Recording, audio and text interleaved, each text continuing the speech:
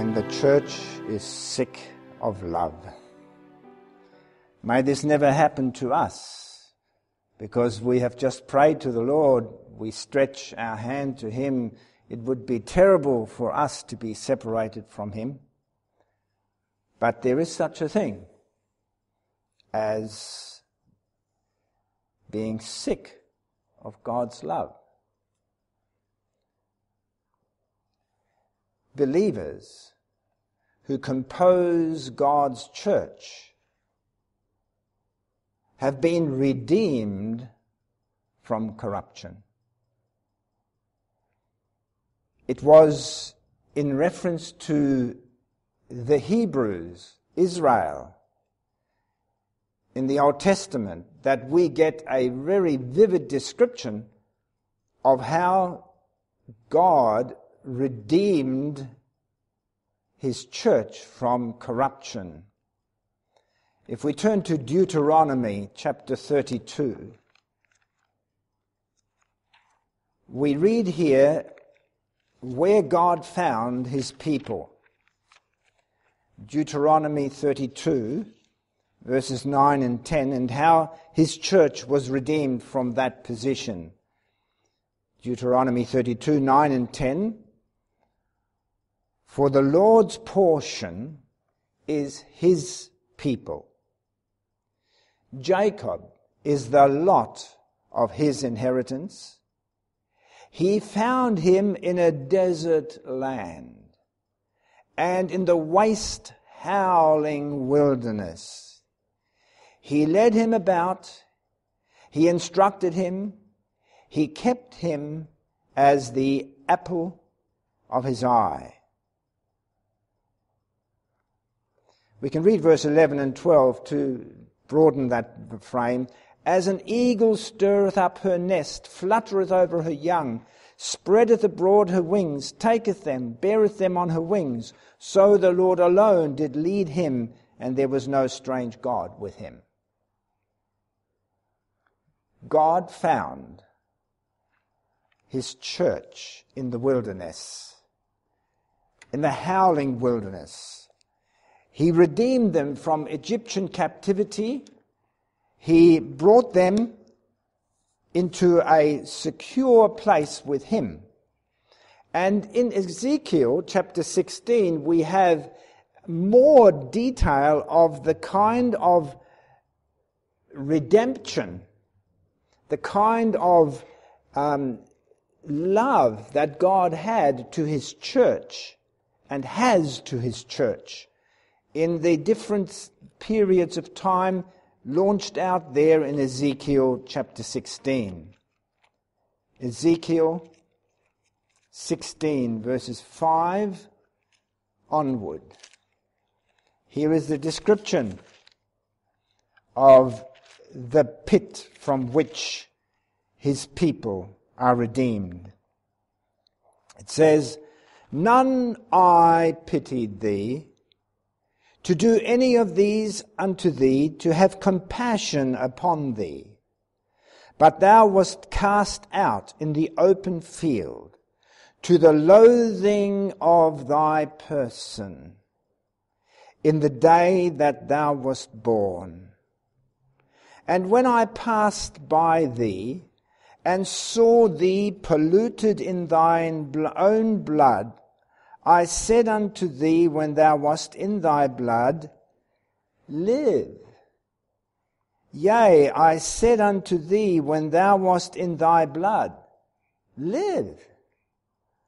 I have caused thee to multiply as the bud of the field, and thou hast increased and waxen great, and thou art come to excellent ornaments. Thy breasts were fashioned, and thine hair is grown, whereas thou wast naked and bare. Now when I passed by thee and looked upon thee, behold, thy time was the time of love. And I spread my skirt over thee, and covered thy nakedness. Yea, I swear unto thee, and entered into a covenant with thee, saith the Lord God. And thou becamest mine. Then washed I thee with water, yea, I truly washed away thy blood from thee, and I anointed thee with oil. I clothed thee also with broidered work, and shod thee with badger's skin, and I girded thee about with fine linen, and I covered thee with silk. I decked thee also with ornaments, and I put bracelets upon thy hands, and a chain on thy neck, and I put a jewel on thy forehead, and earrings in thine ears, and a beautiful crown upon thine head. Thus wast thou decked with gold and silver, and thy raiment was fine linen and silk and broidered work. Thou didst eat fine flour and honey and oil, and thou wast exceeding beautiful, and thou didst prosper into a kingdom. And thy renown went forth among the heathen for thy beauty, for it was perfect through my comeliness, which I had put upon thee, saith the Lord God. He was a symbolic description of how God raises his church from the gutter, from its pollution. The people, every believer who has become part of God's church has come from a corruptible background. And he has raised up a people throughout the ages, as is described there. He puts his skirt around her, and that's his beautiful righteousness. And he makes her his own. He makes a covenant with her, and she is brought forward by his comeliness, by his righteousness, to stand as a church to his glory. He has taken her from the pit of corruption. Isaiah 38, verse 17. Isaiah 38, verse 17. Behold, here was the condition of the church in Egypt, the church in the wilderness. Behold, for peace I had great bitterness, but thou hast in love to my soul delivered it from the pit of corruption. For thou hast cast all my sins behind thy back. All the sins of the people God has cast behind his back in the process that we studied in the Sabbath school lesson this morning, justification. All sins cast behind him. And this amazing work that we have been reading here, as short as possible, just to picture in our mind that God's people have been redeemed from the pit of corruption, that this amazing redemption that can be enlarged in our meditation cost heaven dearly. We are told that God spared not his Son, but delivered him up for us all. He spared not his Son.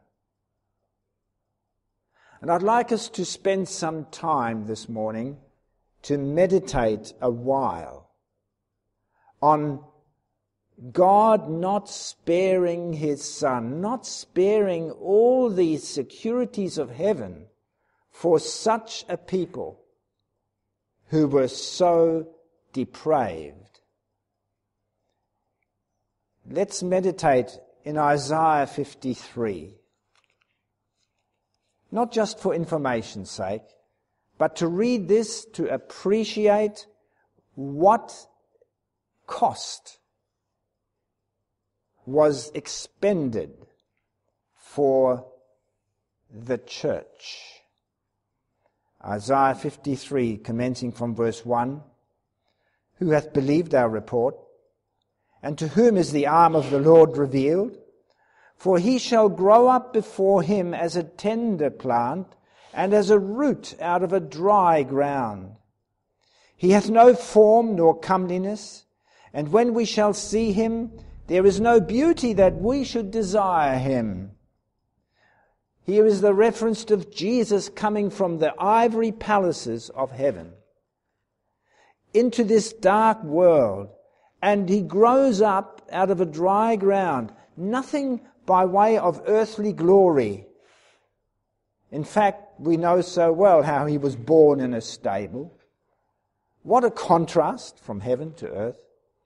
But then as he continued to develop in the city of Nazareth, didn't have a good name, nothing there. And then as he continued, he is despised, verse 3, and rejected of men, a man of sorrows and acquainted with grief, and we hid, as it were, our faces from him. He was despised, and we esteemed him not. Surely he hath borne our griefs, and carried our sorrows, yet we did esteem him stricken, smitten of God, and afflicted. He was wounded for our transgressions. He was bruised for our iniquities. The chastisement of our peace was upon him, and with his stripes we are healed. All we like sheep have gone astray. We have turned every one to his own way, and the Lord hath laid on him the iniquity of us all. He was oppressed, and he was afflicted, yet he opened not his mouth. He is brought as a lamb to the slaughter, and as a sheep before her shearers is dumb, so he openeth not his mouth. He was taken from prison and from judgment, and who shall declare his generation? For he was cut off out of the land of the living.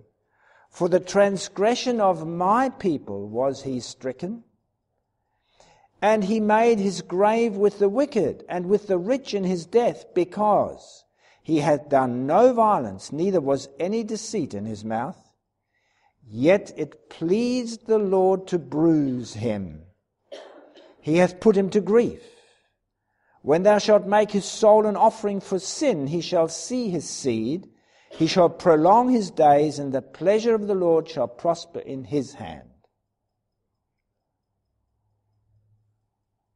These words are for us to spend time to meditate upon, to realize what it cost heaven, what it cost the Father, the Son, to pick the people up from their degradation, to take them into a condition, as it was described there, as a queen dwelling with beautiful clothing, with beautiful gems, all symbolic of the spiritual righteousness that was imparted to the church.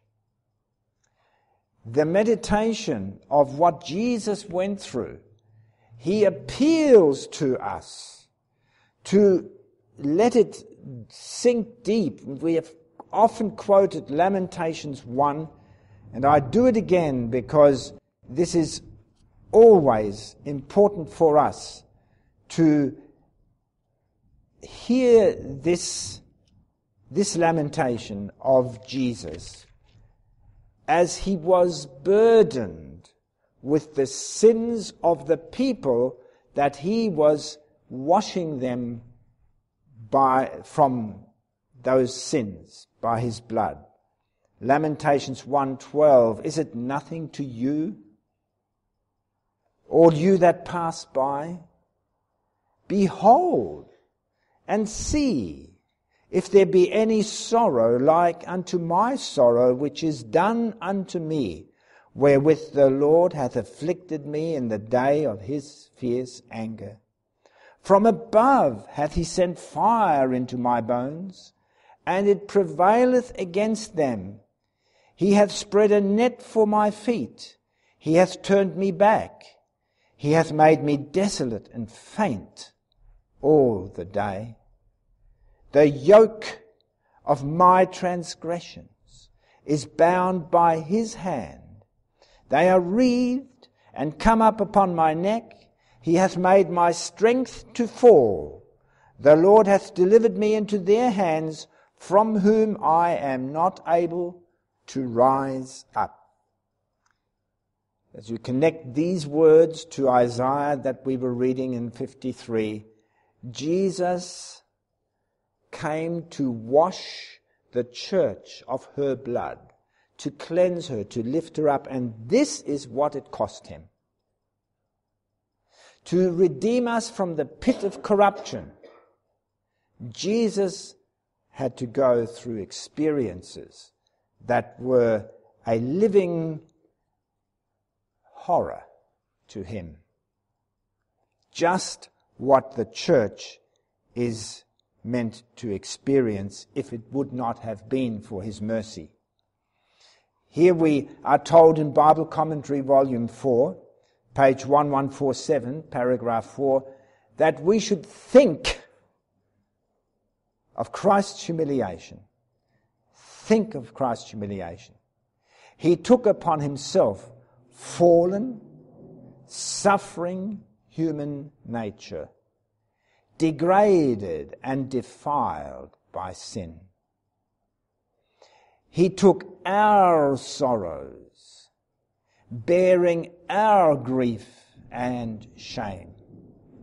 He endured all the temptations wherewith man is beset.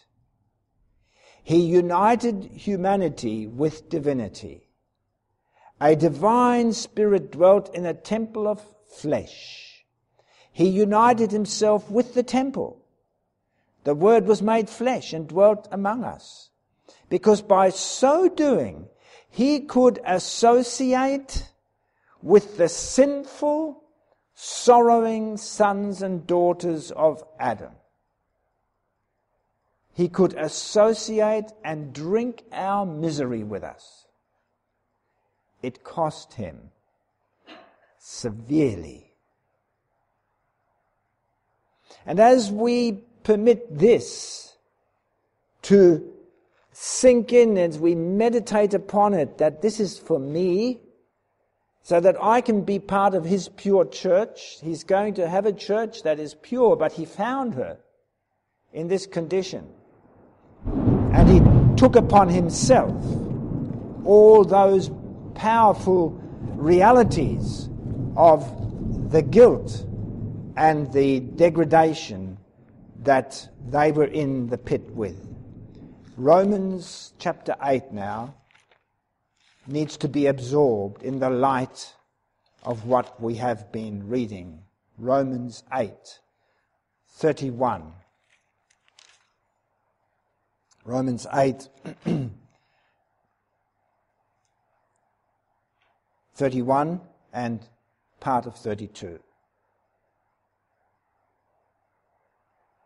It says, "What shall we then say to these things? If God be for us, who can be against us? He that spared not his own son," there it is, "he that spared not his son," from what we have been reading about, "but delivered him up for us all, how shall he not with him also freely give us all things? Who shall lay anything to the charge of God's elect? It is God that justifieth. Who is he that condemneth?"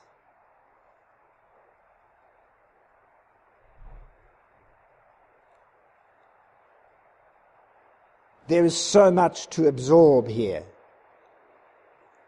that we would actually receive the precious meditation as we feast upon these realities, that he spared not his own son. He delivered him up to everything we have been reading there. And as we stop to think what that meant, how shall he not with him also freely give us all things? all things. All heaven is given us for what he did for us. And are we to carry guilt? Are we to respond to any charge that has been laid upon us by any man? It is God that justifieth. Who is he that condemneth? Today we live in a world, in a culture of blame.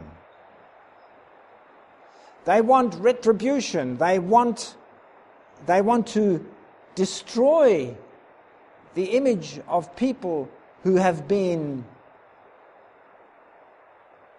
powerful lights in the world.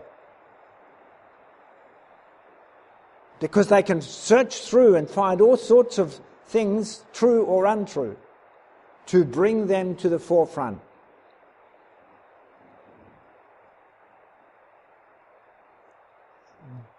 We have a meditation here that removes all the condemnations that come upon God's people for many things that God's people have done in the past have been described. That's why Jesus came and took it all away. When the Pharisees were ready to stone the woman caught in adultery, Jesus had to remind them, are you any better? There is not a single person on this planet who is not in the gutter of sin. Not a single person. And Jesus has redeemed a people by his wonderful gift. And so, as we were reading in our scripture reading, he brought me into the banqueting house, and his banner over me is love. Indeed. Why did he do all this? Why did he sacrifice so much for a vile, blood-covered, corrupt people? Why? If we come over to Proverbs, it's written. Proverbs 17, verse 9. He that covereth a transgression seeketh love. That's what it's about.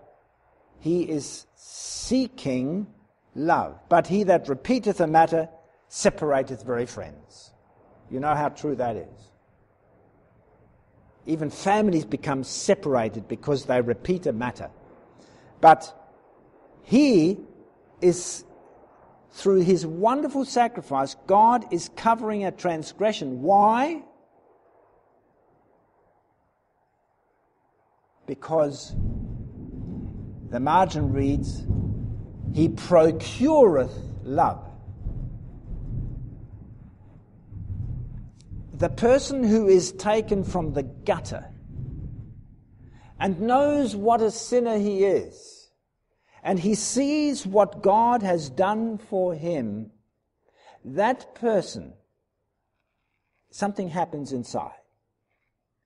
And you realize, I'm not worthy of any of this amazing work. And then he wakes up. Oh, he wants to lift me into the glory of what we were describing there, dressed in beautiful garments and with jewelry, etc., spiritually speaking. And the heart is drawn out to him. He procureth love. Or he evokes love. He brings it about. He obtains it through this amazing story. And I want to read here in the meditation of this. In Manuscript Releases, Volume 12 MR, page 115, paragraph 1 says, in order to secure us to himself and ensure our eternal salvation, he gave all that he had, his riches, his glory, and his own precious love. All heaven was given so that we might be secure in salvation. For us, he endured the agony of the Garden of Gethsemane, when the mysterious cup trembled in his hand, and his anguished soul cried out, "Father, if it be possible, let this cup pass from me." From his pale, quivering lips came this anguished prayer, and then the words of submission, "O my Father, if this cup may not pass away from me except I drink it, thy will be done." An angel from heaven strengthened the royal sufferer to tread his blood-stained path to Calvary, and to drink the cup of suffering to its very dregs. Oh, why was all this suffering, this ignominy and torturing agony? Why? It was that by this sacrifice of himself, his love may stand revealed, that he might woo men from the ways of sin. After man has cost so much, will he leave him now? After it costs so much for Jesus, mankind has cost so much, will he leave him? Oh, no, no. He is faithful that has promised. His arms are outstretched to clasp the repentant, believing ones to his heart of love, with all the tenderness of divine affection. In Jesus, we have an enduring, unchanging friend, and though all earthly prospects should fail and every earthly friend prove treacherous, yet he is faithful still.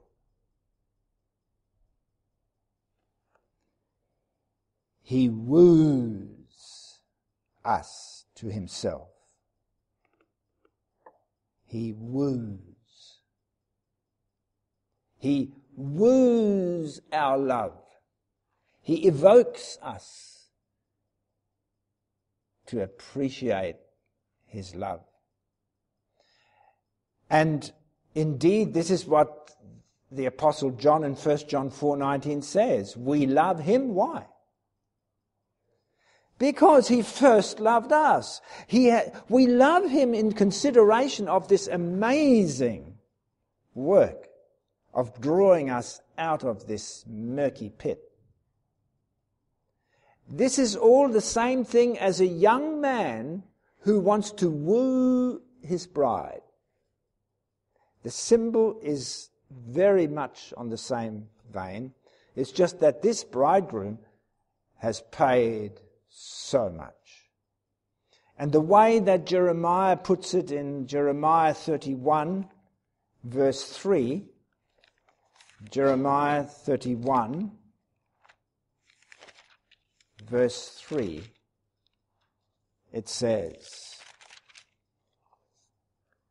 "The Lord hath appeared of old unto me, saying, Yea, I have loved thee with an everlasting love.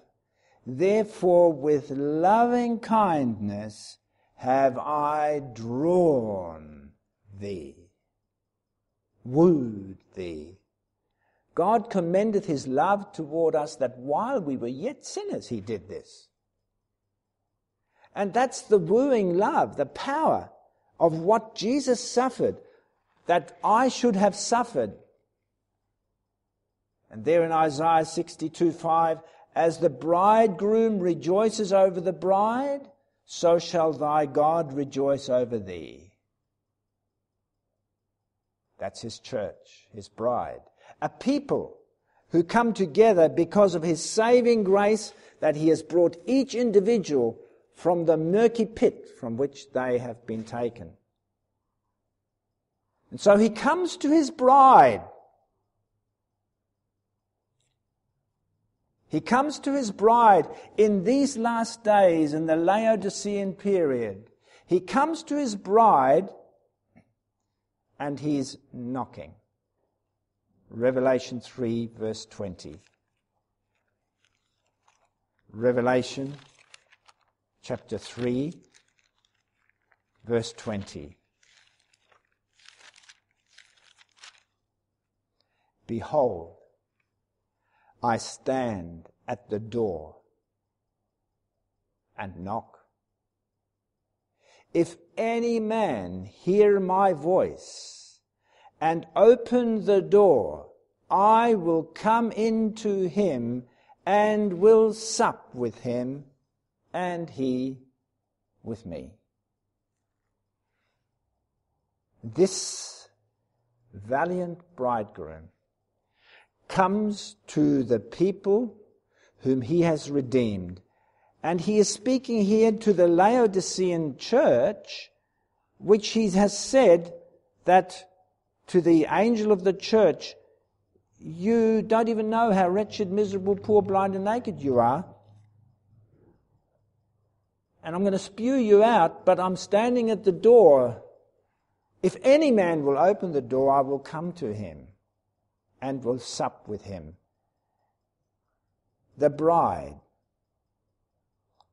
the Laodicean church. Jesus is ascribing the picture of Song of Solomon 5 verses 2 to 6 to them.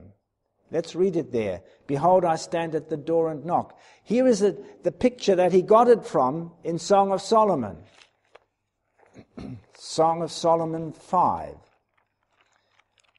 He inspired these words of Solomon so that he can then appeal to his church in the last days. Song of Solomon 5. Reading there in verses 2 through to 6. Here she is. I sleep, but my heart waketh. It is the voice of my beloved that knocketh, saying, Open to me, my sister, my love, my dove, my undefiled. For my head is filled with dew, and my locks with the drops of the night. What's he talking about? His Gethsemane experience, where the dew was upon him because he was praying there, suffering for her. So he reminds her of this. Behold, I stand at the door and knock. Do you love me? Oh, what does she answer? Oh, I have put off my coat. How shall I put it on? I have washed my feet. How shall I defile them? And so she's there lingering. This is too uncomfortable to get up out of bed because the doorknob is on the inside, not on the outside. She can't just say, come in. Jesus is waiting for her to open. And while he's waiting for it, he was wondering, well, maybe I can get my hand in that hole and try to get to the latch. And that's what it says, my beloved put in his hand by the hole of the door, and my bowels were moved for him. Here was an extra special sort of a thing. He had already paid the price for her. She was already his bride, but she was there all lazy-like, Laodicean. And he's there trying to get in. And as she sees him doing that, she goes, oh no, this is too much. So I rose up to open to my beloved. And as she rose up, my hands drooped with myrrh, and my fingers with sweet-smelling myrrh upon the handles of the lock. Can you see her languidly trundling towards the door and then languidly opening the latch? She's been waiting a long time, just not answering as quickly. And what happens? Verse 6. I opened to my beloved, but my beloved had withdrawn himself and was gone. My soul failed when he spake. I sought him, but I could not find him. I called him, but he gave no answer. Can you see what we were singing in our hymn in the beginning? Where we sung there, as in grace he calls again, oh, today is time accepted, later you may call in vain. You may call in vain. And that's what happened to this woman, to this church. She called, but he wasn't there anymore. And she began to wander through the streets. Indeed, this is the Laodicean bride. The church that made a high profession, that had been lifted high. And Revelation 3 verses 15 to 17 is Christ's words to her. You say, you are rich and increased with goods. You're lukewarm. You're lethargic. You're not on fire for me anymore. Something has gone awry. This particular condition of the church, this ministry, this angel of the church that he says, I'm going to spew you out of my mouth. Let's read it there in Revelation 3, verse 15 to 17. Revelation 3, verses 15 to 17.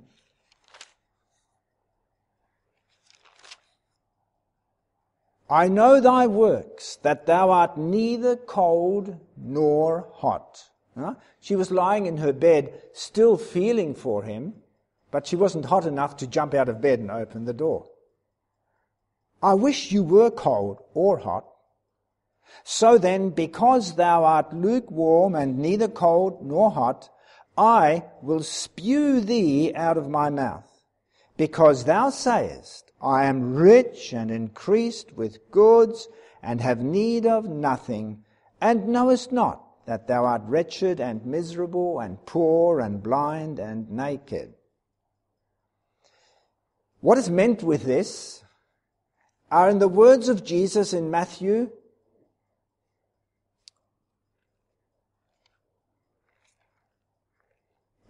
chapter 25.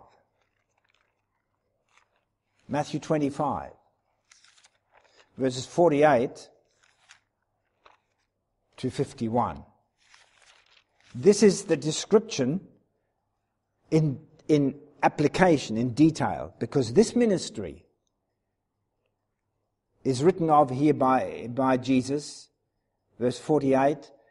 But, and if that evil servant shall say in his heart, my Lord delayeth his coming, and shall begin to smite his fellow servants, and to eat and drink with the drunken, the Lord of that servant shall come in a day when he looketh not for him, and in an hour that he is not aware of, and shall cut him asunder, and appoint him his portion with the hypocrites. There shall be weeping and gnashing of teeth. This is the Laodicean ministry, which finally, because it has not got the perfect indwelling of Christ there, she is languidly going to the door to open it, to let him in. Well, what does she do? Come back to Song of Solomon. Song of Solomon, 5, verse 7 and 8 now.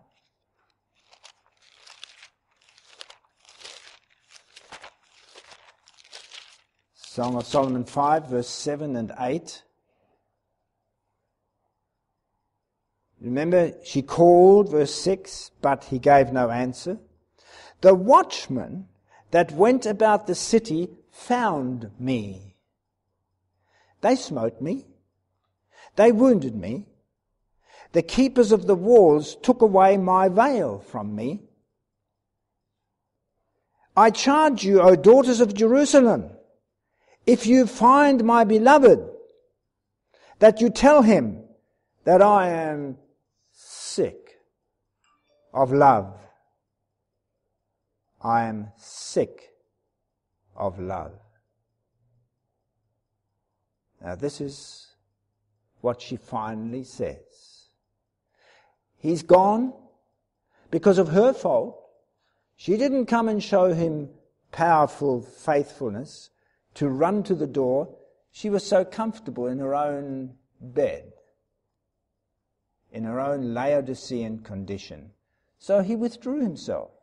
And now she is running out into the streets. And she's coming to the other daughters, the other churches. And she starts to fraternize with them. And she says, can you find him, please? I want to get back with him. And they turn around and they say interesting things. Verse 9. What is my beloved more than another beloved?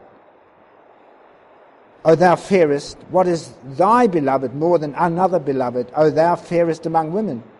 What is thy beloved more than another beloved, that thou dost so charge us? You see, this is the way they reason then when they are not in harmony with Jesus. They say, well, you see to that yourself. You love Jesus, you love him, well, what's your love any better than the others? You see, because the other churches have fraternized with other gods. And this is what Jesus said about the servant that is eating and drinking with the drunken, saying in his heart, my Lord delayeth his coming. We read here from Bible Commentary Volume 7, as we try to appreciate this language of the woman, of the bride. 7 BC, 962, paragraph 6 says this. Love of self excludes the love of Christ. Those who live for self are ranged under the head of the Laodicean church, who are lukewarm, neither cold nor hot. The ardor of the first love has lapsed into a selfish egotism. The love of Christ in the heart is expressed in the actions. If love for Christ is dull, the love for those for whom Christ has died will degenerate. There may be a wonderful appearance of zeal and ceremonies, but this is the substance of their self-inflated religion. Christ represents them as nauseating to his taste. What has happened?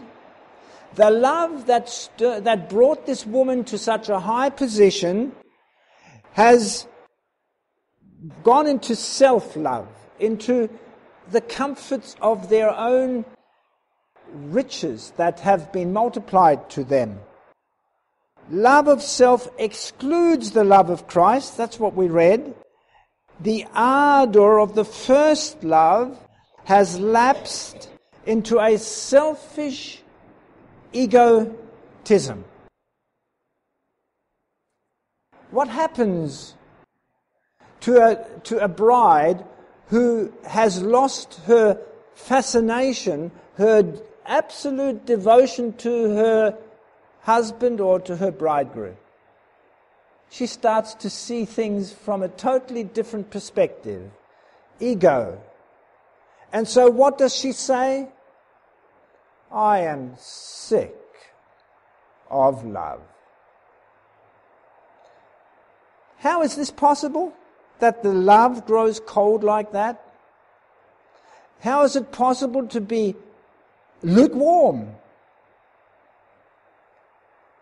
There was another rendition of this in Revelation chapter 2 verse 4 in Ephesians, the church of Ephesus. I have somewhat against thee, thou hast lost thy first love. And in Jesus' words in Matthew 24, verses 11 to 13, and especially in verse 12, because iniquity abounds, what happens? The love of many grows cold. Egotism, self-indulgence takes over. And when the Jesus they loved with such intense love has worn down, and yet they feel that there is still something attractive about him, and they languidly go to open the door, they find it's too late. And I just want to conclude this message with the counsel of God's word to prevent such a condition to happen to you and me. Examine the process by which we become tired of God's love. How does that happen? We've just had a little introduction there to the thought of egotism and so on. But what will bring this about, that God's love becomes sick to the church? What does God's love lead to? What was that? Let's read it now. 1 John 5. Because the woman has been so touched by God's love, she was brought out of the pit, she was dressed in beautiful apparel, etc., etc. Myrrh and so on, these were all beautiful fragrance. 1 John chapter 5, verse 2 and 3. Here is what God's love has started in the woman. It says, verse 2, by this we know that we love the children of God, when we love God and keep his commandments. For this is the love of God, that we keep his commandments, and his commandments are not grievous. What is the love of God? That we keep his commandments. Jesus says in John 14, verse 15, if you love me, keep my commandments. How is it in today's Christian world? In today's Christian churches, including the Laodicean people, what is happening in their ranks? It's the lament of Psalm 119, verse 126. The genuine believer is crying to God, the one who is truly hot for him, is crying in Psalms 119, verse 126. It says, it is time for thee, Lord, to work. Why? For they have made void thy law. This is the reality of Christianity today. The churches, the different varieties of women that are recorded, that have come through the history to our time, they have once been redeemed and they have become cold, have lost their first love. And what is described about them here? The law that has been their fascination because of the love of God, that law has been made void. If you love me, keep my commandments. And when you uphold the law of God before the people today, they will say, when it comes to the Sabbath, no, that was done away with. When it comes to war, no, that's not, we have to go to war. When it comes to marriage, the marriage situation, no, that's not so important anymore. And it goes from one subject to the other. The law has been made void. If you break one, you break them all, remember? And so the sinner who is continually being helped by Jesus to recover from that becomes alive and hot for the law of God. But in trying to keep the commandments of God, motivated by the love of God to keep that law, is a crucifying experience to the flesh. The flesh does not enjoy keeping God's law. Galatians 5:17 is the description of this in the Christian's life, where it says very emphatically, there is a warfare between the spirit and the flesh. The flesh lusteth against the spirit, and the spirit against the flesh. And these are contrary the one to the other. Inside of the Christian, there is flesh and there is spirit. And the experience is one of conflict within. They are motivated by the love of God to keep the law. But the flesh is making it hard. The temptations of the flesh. It's a crucifying experience to follow Jesus and to follow his crucifixion of self. And slowly the church members forget the love or feel uncomfortable with a love that is making them uncomfortable. We read about it in manuscript releases. Volume 14. That's volume 14 of volume 6. That's manuscript releases, volume 6, page 14. And here in paragraph 3, in the middle of the paragraph, I read this. And it is the very hardest, sternest conflict which comes with the purpose and hour of great resolve and decision of the human to incline the will and way to God's will and God's way, relying upon the gracious influences which accompanied him all his life long. The man must do the work of inclining, for it is God which worketh in us both to will and do, and the character will determine the nature of the resolve and the action. The doing was not in accordance with the feeling or the inclination, but to know the will of our Father which is in heaven, follow and obey the leadings of the Holy Spirit. So what was that? The obeying to do the will of God was not according to the inclination of the flesh. It's contrary to that. It's a battle. And so the church, as it has to continue to conquer, and as each individual has to conquer the inroads of the flesh, in Ministry of Healing, page 453, paragraph 2, it says, the Christian life is a battle and a march. In this warfare there is no release. The effort must be continuous and persevering. It is by unceasing endeavor that we maintain the victory over the temptations of Satan. Christian integrity must be sought with resistless energy and maintained with resolute fixedness of purpose. Does that sound like getting tired? If we lose slowly the love of God in redeeming us from our undone condition, we will find the Christian walk a burden. And the love that motivated me to carry that burden becomes unpleasant to me. I am sick of love. That's what the church said.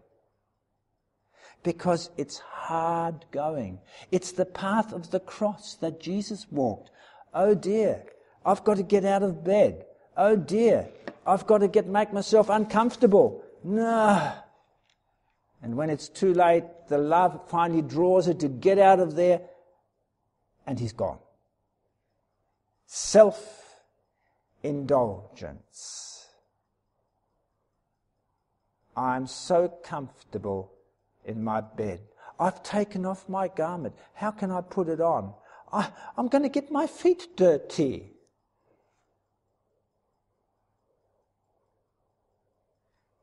To do God's will. But it was because I love him. And he's standing at the door. He's still soliciting my love. But I'm sick of love. It's getting too much. Self-indulgence. Let me read it from Testimony, Volume 5. 5T, page 215. Sorry, yes, page 215. It says 5T. 215, paragraph 1. In this life we must meet fiery trials and make costly sacrifices.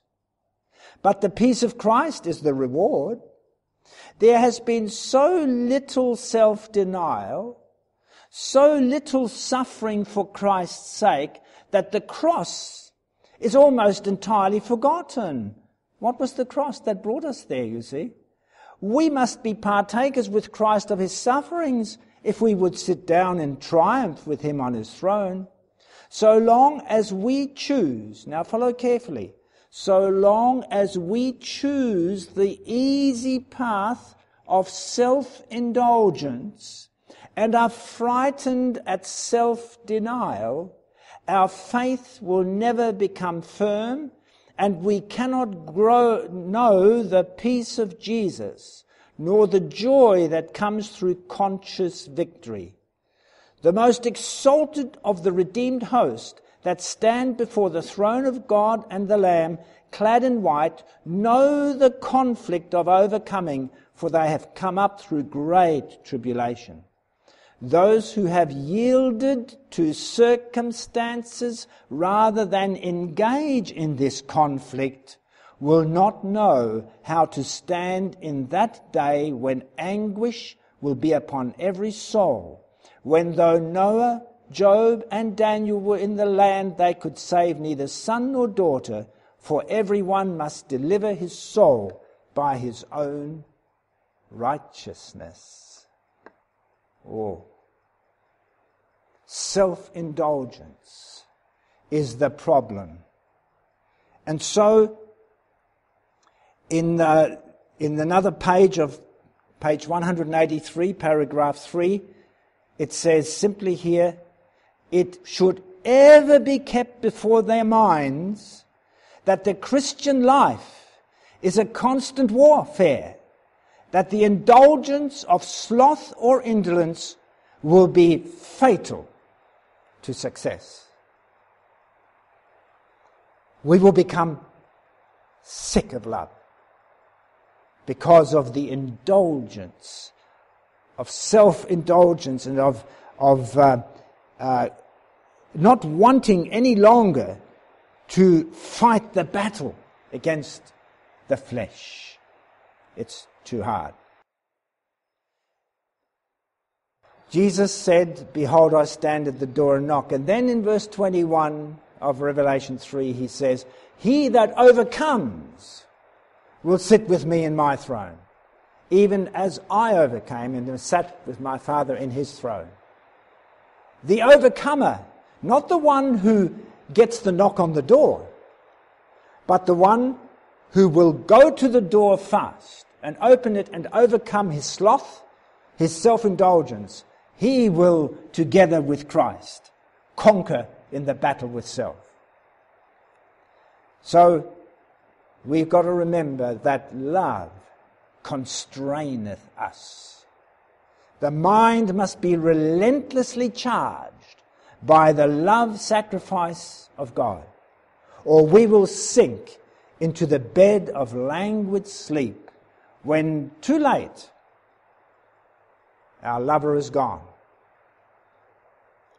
May we become occupied with meditation upon the amazing love, keeping it always fresh in our minds, so that the battle we have to fight with our sinful nature, with our sinful flesh, will be courageously fought, because we are looking at our lover, whom we love so much that we will sacrifice anything to be with him. This is our prayer and my prayer, that we will not become sick of love as the Laodicean church has become. Amen.